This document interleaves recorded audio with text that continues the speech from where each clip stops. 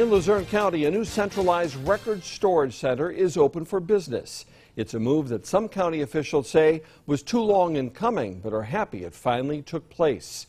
Eyewitness News lead I-Team reporter Andy Mahalchik has the story from Hanover Township. For years, this building was used to stack and process mail, but now it is the new home for all of the records of Luzerne County government. The county purchased the building for $700,000 last year. It's more efficient. We have all the records in one place. We consolidated about 11 buildings, maybe 20 different departments. It's all here. Ed Kowalski is the gatekeeper for this facility. It is run by only a handful of people as compared to dozens under the old system.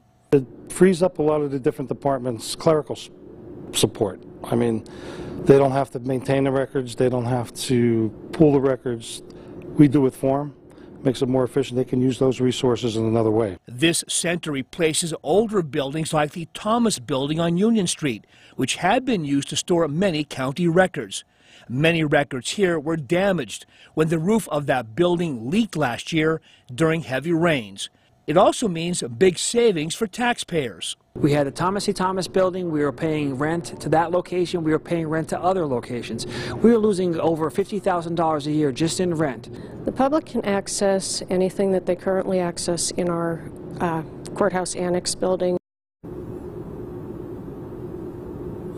So just how many records are inside this facility? Well, the numbers really put in perspective. Consider this, folks. There are 19,000 open files like this in this building. If you put these end to end, it would stretch 4 miles.